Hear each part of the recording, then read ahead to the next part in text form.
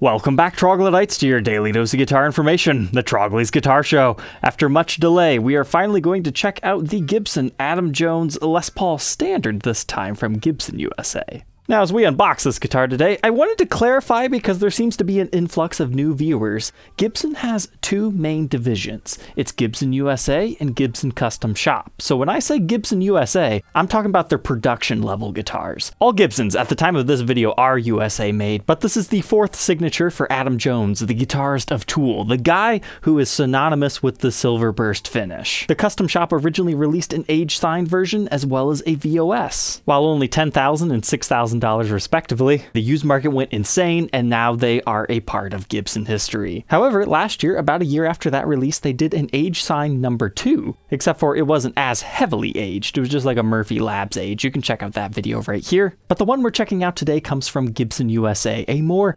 affordable version offered at $2,999. So let's go ahead and crack into this one and see, hey, is it worth the price or not? Now, if you're lucky to get one for retail price, so far I'm thinking yes, these are worth it because they're not that much more than a regular Les Paul Standard. Now, we're not getting any type of a Silverburst case with these guys. It's just your regular current day Gibson USA style that's in the nice dark finish. But honestly, this feels a lot better than it looks. Let's just put it that way. Let's go ahead and crack this puppy open and see what it looks like. There we go. It is a US Silverburst. So what's really cool about this release, even if you don't care about Adam Jones, it's the first time there's been a teardrop-shaped Silverburst Les Paul Standard offered by Gibson USA since 1988 in the Showcase Edition series.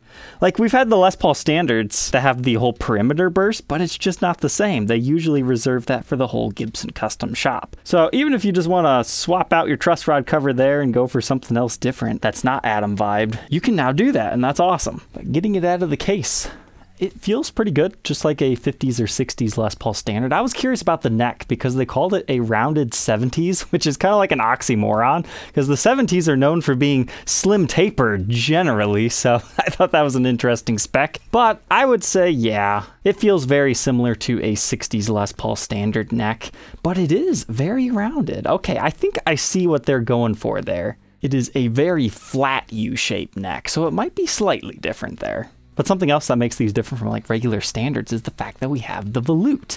Now, the biggest kind of why did they do this spec is the fact that it has a mahogany neck versus the other signatures having a maple. But at the same time, it kind of makes it cool because now you can have one of each in your collection and they're going to sound just a little bit different besides just having slightly different pickups in here. But as far as case candy, it looks like we've got all the usual stuff. Gibson strap, new small warranty pamphlet, extra tiny baby photo, silica packet, case keys, owner's manual with a nice polishing cloth, and a multi-tool. But from first impressions here, yeah, I would say it definitely matches my expectations of what this model was going to be. Basically just a Les Paul Standard with Adam Jones specs. I don't know what else you want me to say. So let's go ahead and throw this thing on the workbench to take an individual look at its parts and specs. But while we're taking this thing apart and getting a fretboard conditioned, let's have a word from our sponsor of tonight's episode, Sweetwater. Sweetwater is the premier place to buy your gear. Whether you're looking for a new patch lead or a brand new Les Paul custom, they can help you. My favorite thing about them is you can actually see the guitar that you're selecting, so you can choose between its weight if you want a special serial number, or if you want a particularly nice flame top, or maybe you want a plain one. It's all possible when you shop Sweetwater online. But if talking on the phone is more your style, hey, they got you covered there too. Once you order from them once, they're gonna call you and check on you to make sure you're doing okay every couple of months. And if all that's not enough, they also do monthly giveaways, so you can check that link in the description to check Sweetwater out and enter those. And thank you to Sweetwater for sponsoring tonight's episode. Alright, finally on the workbench. So first off, in case you didn't notice, they actually did age the finish just a little bit, because Mr. Jones is well known for having the slightly aged Silverburst. So if you were to buy a brand new Les Paul Custom in Silverburst, it would actually be a little bit more silvery than this. It has a little bit of the greening effect to it. But the neck pickup in the USA version is a burst bucker 1, whereas it's custom bucker in the custom shop versions. And then they really changed things up here. This is a mass-produced production run, right? So they're not going to use Seymour Duncan pickups because they would rather just make them themselves so it'd be cheaper. As far as I'm aware, I think this is a brand new pickup for Gibson called the Lead High Gain. Just has the regular Gibson USA base plate though. I'll be interested to see what that reads as. Because if that sticker ever falls off, that would be really hard to know what it is. But it reads 16.64, so it's kind of like dirty fingers readings, except for we do not have the double row of adjustable pull pieces. Then switching over to our neck, it's about 7.64, which is very similar to a T-top that his originally would have had. And then in the middle, 5.23. As far as the routes, everything's looking okay here. It is a short neck tenon, just like all the other ones from Gibson USA, and you can see that, yes, it does indeed have a maple top. And you can see the mahogany body right there. The bridge pickup route looks about the same. But I do want to note, this is ridiculous lead lengths on both of these pickups, which I guess is a good thing if you want to take them out and put them in something else. But I think they had to leave them long so they could reverse this pickup. Yeah, that's an Adam Jones thing. He does that for his neck. But if you don't care for the Adam Jones affiliation, you can just flip it around. You're going to have to flip your pickup ring around though too. I was surprised to see they still did the metal switch tip. This one has the knurled sides as well. This has the Nashville style bridge that you can adjust using Allen keys. And it is extra lightweight, which isn't really Norlin era spec, but hey, it is what it is for this one, API. Same thing for the tailpiece, extra lightweight, advanced plating incorporated branded. So these knobs, they're not the highest quality I've ever seen Gibson use. And I'm talking specifically this one. You see that right there? There's like a gap in this knob, so you can actually see through it.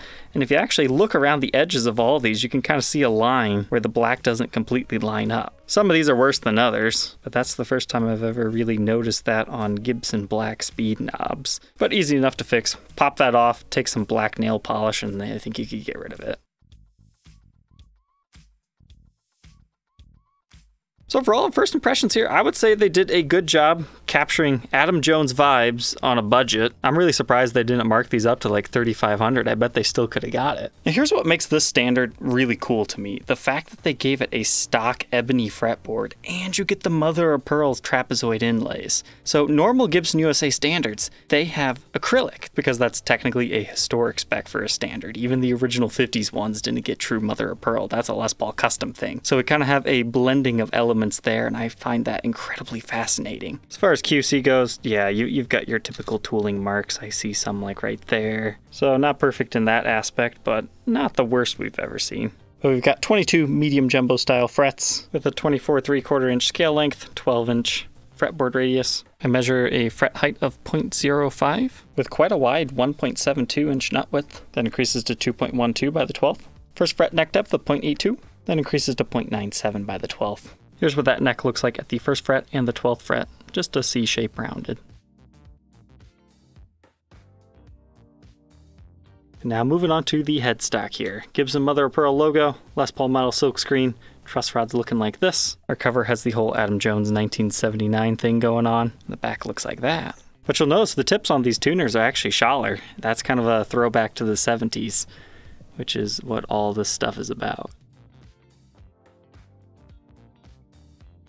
Moving on to the backside. I gotta notice it's completely black back here. We didn't get the Silverburst job here on the neck, headstock, around the edges. So that's kind of a trade-off for not having to pay custom shop prices here. And hey, it's a standard. But if they would have done that, I would have lost my mind over these things. That would have made them so much cooler. Because the standard has never been done like that. In Silverburst, to my knowledge. Now the old Norlin era standards, yeah, they got the burst on the back. We'll start with our electronics. Here it is compared to the custom shop version.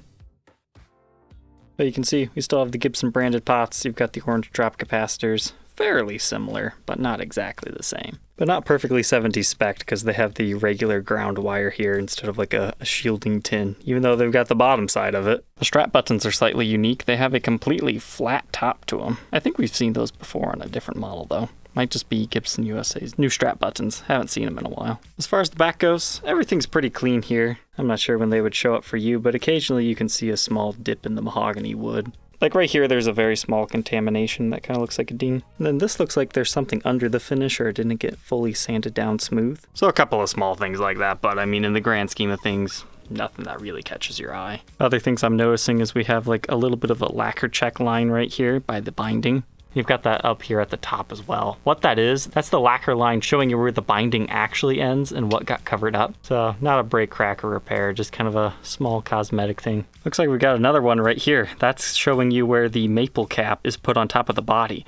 Now normally you don't see stuff like this show up for a couple of years, so it is a bit sad to see it brand new, but that's the thing with these. You're waiting at least 4 months from brand new orders. You kind of have to take what you get on these unless you want to wait a really long time for a perfect one. But yes, indeed.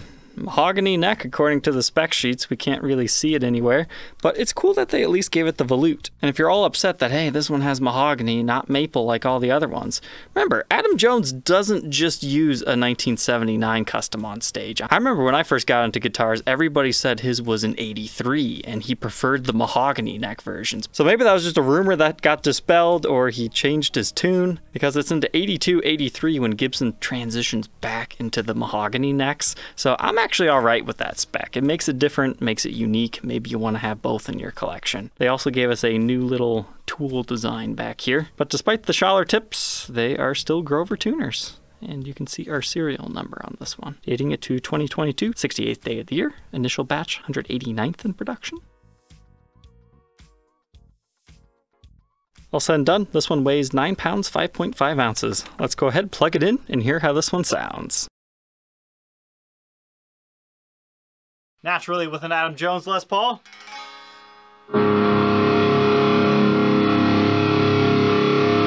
Makes sense to start with distortion.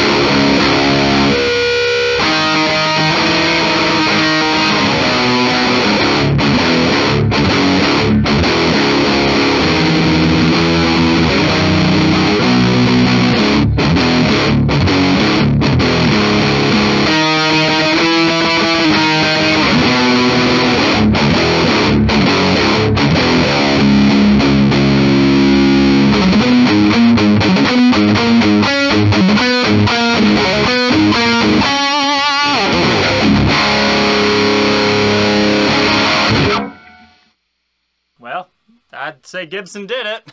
It sounds like Tool to me. So if that's what you're going for, that's what this can do.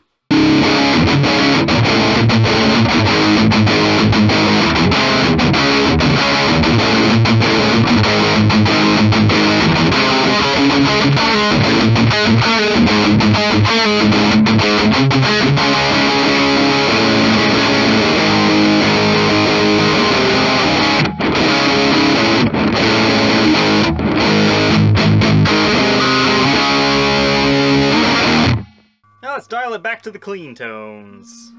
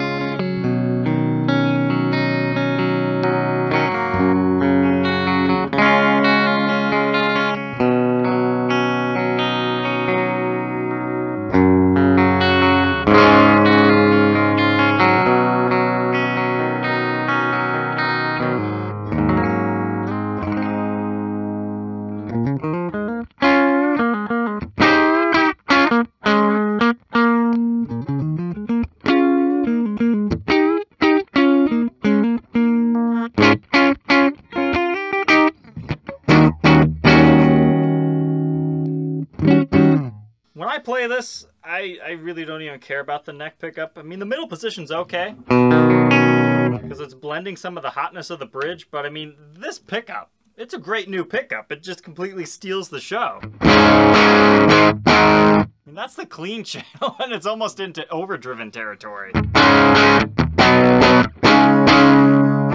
I pick a little softer,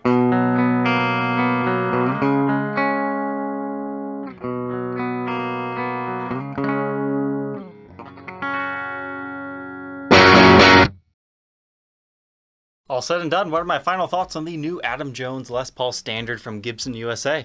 Very happy with this. I mean, trust me guys, I've had every single Adam Jones iteration so far. This is just every bit as good as the signature version.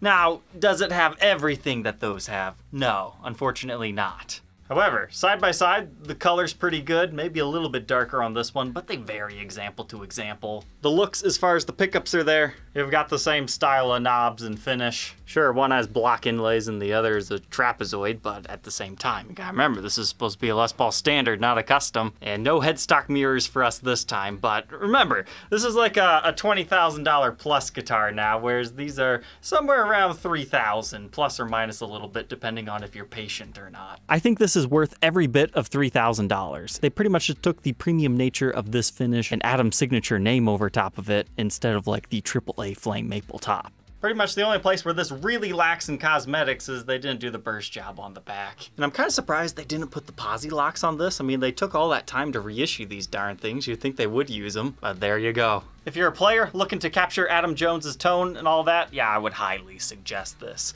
If you just like Silverburst, you might want to change the pickups, because like, I tried to play this thing and do other things than Tool, but it was just all Tool for me. It's got that tone. It's very dialed in. It's an aggressive pickup. But knowing that they did these USAs very well, there is supposed to be an Epiphone version coming up. I really hope they put these USA pickups in there. I'm doubtful of it, but we'll just have to see. All right, Troglodytes, I hope you enjoyed tonight's episode. Don't forget to like, comment, and subscribe, and we will catch you tomorrow on the next one. Take care.